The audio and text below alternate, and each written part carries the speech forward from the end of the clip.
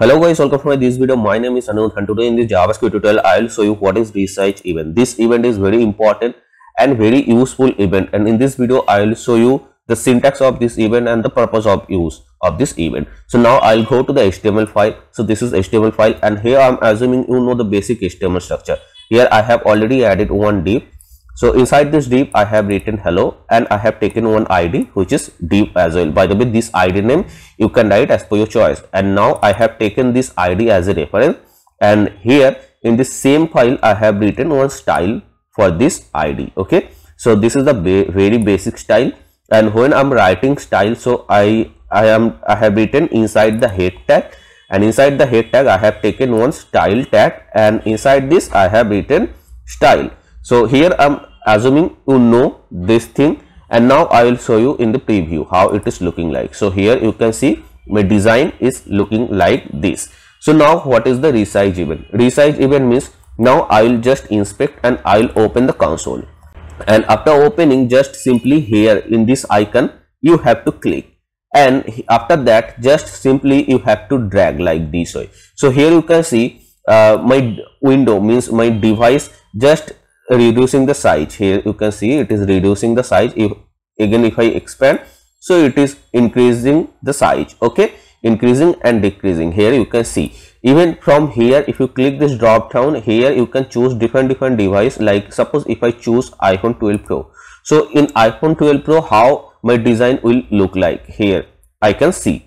Okay, so same way you can choose the responsive and just simply drag and drop. And if you choose the iPhone AC, so here you can see the size. iPhone AC size is 375 width. Okay, means iPhone AC this device size is 375, and now here if I choose iPhone 12 Pro, so the size is 390. So this way you can see how your design will look like in different viewport. Otherwise you can just select the responsive and you can drag, and you can here you can select the 100%, and after that you can drag like this way.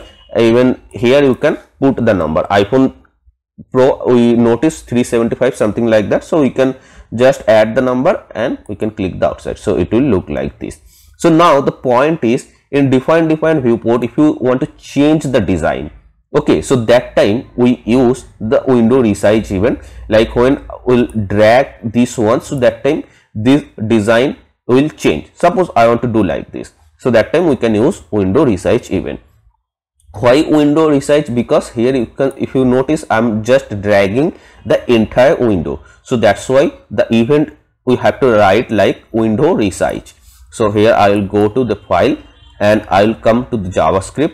This is inside the script tag, and now here the syntax is like I have to write window, then dot, then resize. Okay, on resize.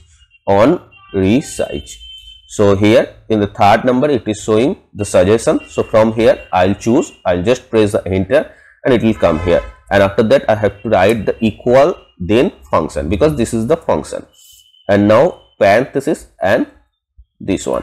So now what I will do, when I will resize my window, so that time suppose I want to change this div background color. Now it is red, you can see now, but I will change this background color something different color. Okay, so here I will write first of all document, because this div inside the document, I already said entire page is called document. Okay, so document dot get element by ID, because those are called element. This body, this head, those are called element. Okay, and from this element I want to take this ID as a reference. Like when I have written the CSS, here you can see I have taken this ID as a reference. So same way when I will write in JavaScript, so that time I need something for the reference purpose, so I will take the ID for the reference, like how I have taken for CSS time. So here I will write get element by ID, then inverted comma, and then I will take this ID. Don't be confused here, because I have written ID name and this tag name is same. So don't be confused here. Here I am taking this ID name.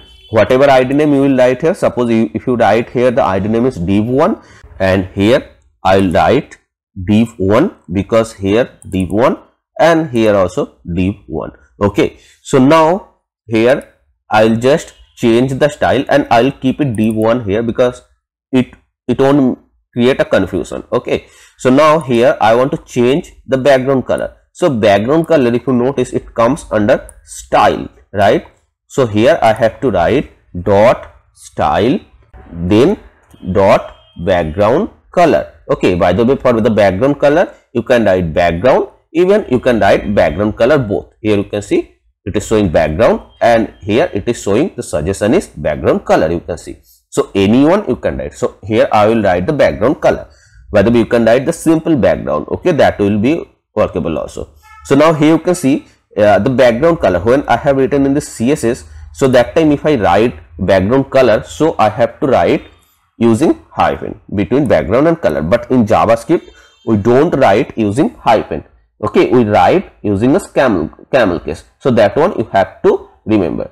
So here background color equals to earlier it was green, red, means initially it was red. Now I will write here any other color name which is green. By the way, if you want, you can write a different color. Okay, save. Now I will go to the browser and just simply I will come here and I will refresh. Now I will click this icon again. Here you can see this icon and see when again I will refresh. So initially the color is red.